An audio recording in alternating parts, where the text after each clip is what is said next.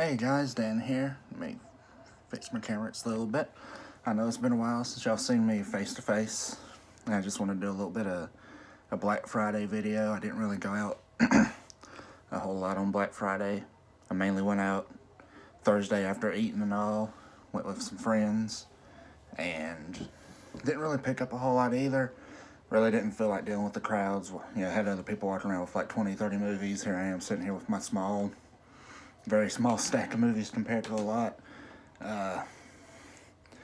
First I stopped by Best Buy, picked up the Best Buy exclusive for Wreck-It Ralph, which it was like on sale for $23. It might have still been on sale from where it came out not too long ago, but I think it beat like the 30 or 35 it normally goes for, because it is the 4K as well.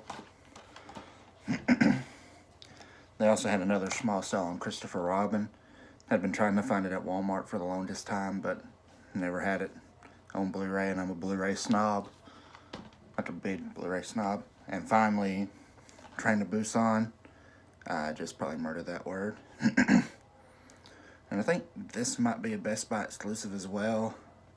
I think the one thing that kind of saddened me was I don't think it comes with, it don't come with a digital. But I've been meaning to see it since last year.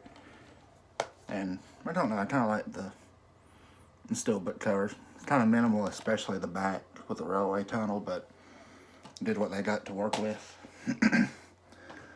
Stopped by GameStop, and I just picked up new controller because the old one had been kind of sticking. But that was my Black Friday experience. If y'all found anything, let me know down in the comments. It's good seeing y'all again.